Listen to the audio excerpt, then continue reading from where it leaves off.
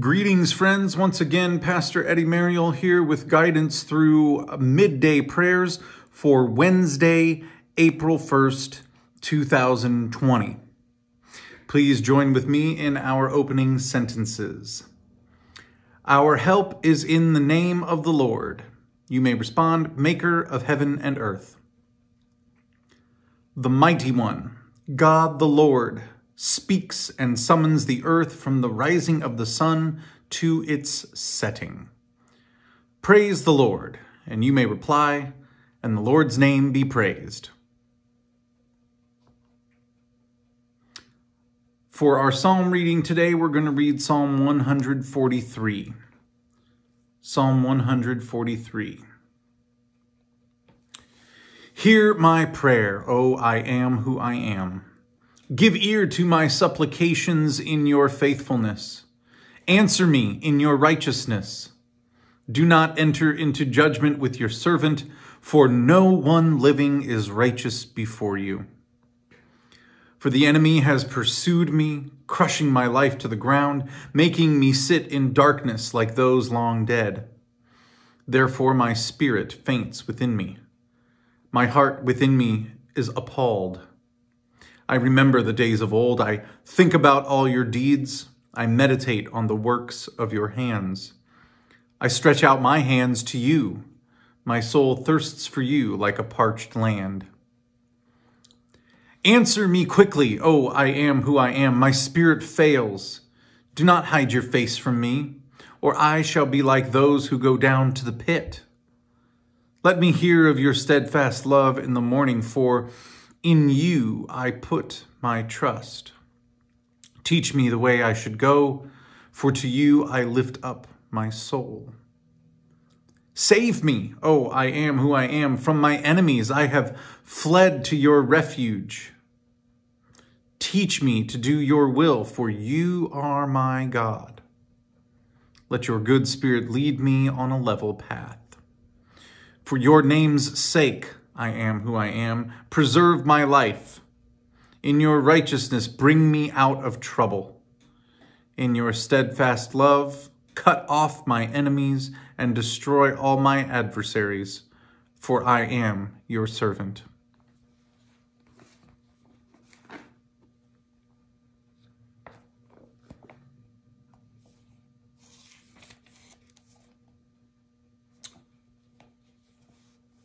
Let us pray. God of our hope, you bring the first light of dawn to those who live in the dark places of desolation and fear. Send your good spirit to lead us on firm and level ground, that we may put our trust in you and do what is pleasing in your sight, through Jesus, who is the Christ, our Savior and Lord. Amen. And our Old Testament reading for this afternoon, for this midday, comes from the prophet Jeremiah, chapter 32, verses 1 to 9, and then jumping to verses 36 to 41, same chapter. Jeremiah, chapter 32, 1 to 9, and 36 to 41. As I read, or as you read along, whatever jumps out to you, whatever the Holy Spirit speaks, hold on to that. Meditate upon it, think on it as I continue and finish the reading, and I'll leave space after the reading for your continued meditation. Friends, let us now listen for the word of the Lord. The word that came to Jeremiah from I am who I am in the 10th year of King Zedekiah of Judah, which was the 18th year of Nebuchadnezzar. At that time, the army of the king of Babylon was besieging Jerusalem, and the prophet Jeremiah was confined in the court of the guard that was in the palace of the king of Judah, where King Zedekiah of Judah had confined him. Zedekiah had said, "Why do you prophesy and say, 'Thus says I am who I am'? I am going to give this city into the hand of the king of Babylon, and he shall take it. King Zedekiah of Judah shall not escape out of the hands of the Chaldeans, but shall surely be given into the hands of the king of Babylon, and shall speak with him face to face, and see him eye to eye. And he shall take Zedekiah to Babylon, and there he shall remain until I attend to him, says I am who I am. Though you fight against the Chaldeans, you shall not succeed. Jeremiah said, well, the word of I am who I am came to me. Hanamel, son of your uncle Shalem, is going to come to you and say, buy my field that is at Anathoth, for the right of redemption by purchase is yours. Then my cousin Hanamel came to me in the court of the guard in accordance with the word of I am who I am, and said to me, buy my field that is at Anathoth in the land of Benjamin, for the right of possession and redemption is yours. Buy it for yourself. Then I knew that this was the word of I am who I am. And I bought the field at Anathoth from my cousin Hanamel, and weighed out the money to him, 17 shekels of silver. Now, therefore, thus says I am who I am, the God of Israel, concerning this city of which you say, it is being given into the hand of the king of Babylon by the sword, by famine, and by pestilence. See, I am going to gather them from all the lands to which I drove them in my anger and my wrath and in great indignation. I will bring them back to this place, and I will settle them in safety. They shall be my people, and I will be their God. I will give them one heart and one way, that they may fear me for all time, for their own good and the good of their children after them. I will make an everlasting covenant with them, never to draw back from doing good to them. And I will put the fear of me in their hearts, so that they may not turn from me. I will rejoice in doing good to them, and I will plant them in this land in faithfulness with all my heart and all my soul.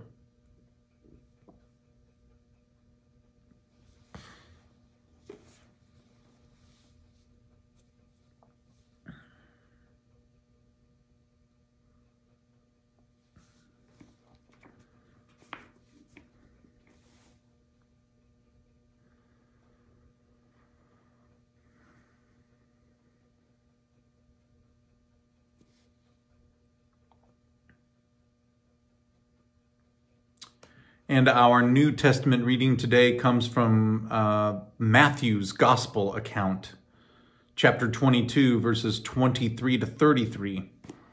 Matthew 22, 23 to 33.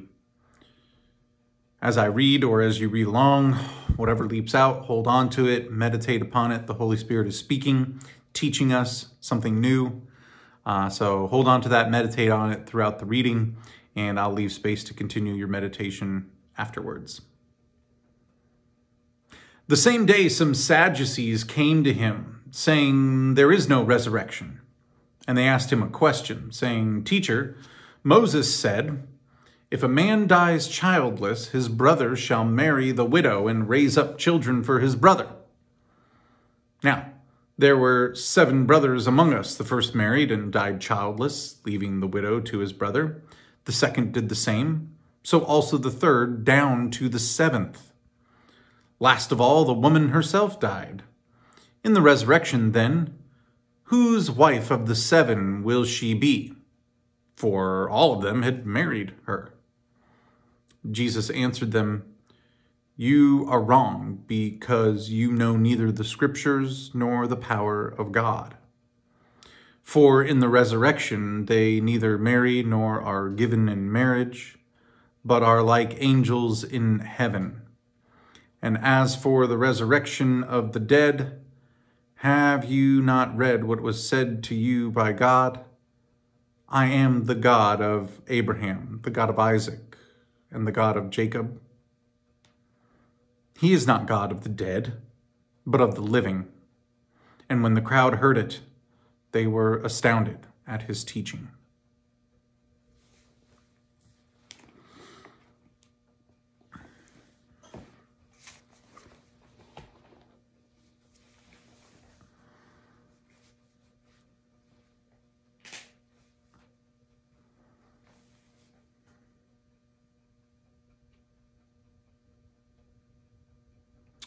Friends, this is the word of the Lord. Thanks be to God. Well, the thing that jumped out to me today, I don't know what jumped out to you, but the thing that jumped out to me today was exactly this whole question of how might marriage and things like that work in the resurrection. And I need to do some continued reading on this particular passage, but my suspicion is that when the Sadducees brought the question before Jesus, they were, because we can do that sometimes. We have a hard time letting the scriptures speak to us and speak truth to us instead of bringing our assumptions or what we want to be true and trying to use the scriptures to support our own thoughts and our own points. We're all susceptible of that, myself included, which is why I always caveat things to make sure that I'm not being hypocritical or not being unorthodox or not being unbiblical. So like I said, so I have to go do some more reading on this, but my suspicion is that the Sadducees brought this question from a context in which across the world, not just the Jewish people, but across the world at this time, women given in marriage were treated as property. So it made sense to the Sadducees, logical sense to the Sadducees that, well, if women are treated as property now here on earth and we get resurrected, then obviously they'll still be treated as property in the resurrection. So we got to figure this thing out for this poor woman who has had 7 theoretical brothers die on her. Like, well, whose property is she? When the resurrection occurs. And I think that's a pretty good suspicion because of Jesus's response. He's like, you're wrong because you don't know the scriptures nor the power of God. Like, the whole concept of marriage is not property, even though we understand that that's what was going on at the time, still does occur in some cultures in the world now. But marriage is this covenant, right? It's a mutually agreed upon, entered into covenant that is a partnership. Certain roles are performed, but they're performed collaboratively. And they're performed mutually, not exclusively.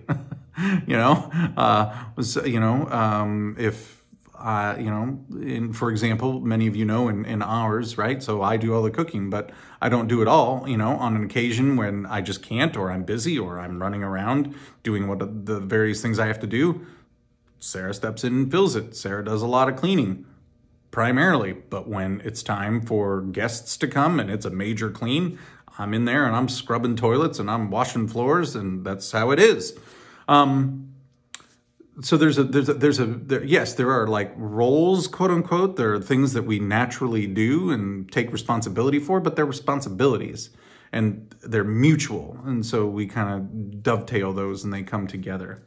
And I think that's exactly what Jesus is trying to communicate to the Sadducees, where it's like, I encourage you to reevaluate this women as property paradigm that is across the world, to really reevaluate that because that has no place in the resurrection. So it kind of feels like it shouldn't really have a place here and now either.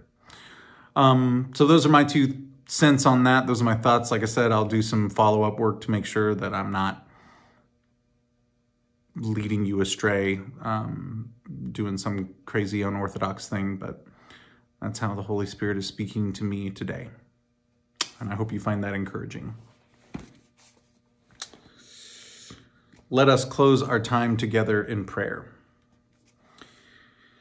Eternal God, your hand shaped our lives by grace, and your hand rescued us from sin by love.